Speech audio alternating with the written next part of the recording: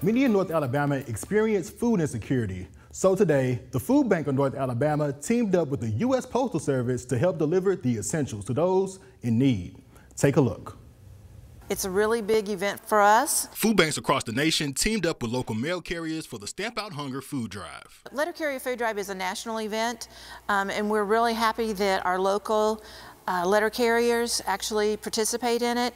It's been a great benefit to us in the years past. Last year, through this partnership, the Food Bank of North Alabama was able to collect over 60,000 pounds of food. We were able to collect over 60,000 pounds of food just through this one day. So it's a really great event for us. We're really appreciative of how cooperative and very thankful for the letter carriers who actually carry the weight of this for us, figuratively and literally. And those donations help address the issue of food insecurity in the area. So in our North Alabama coverage area, there are about 150,000 people who are food insecure.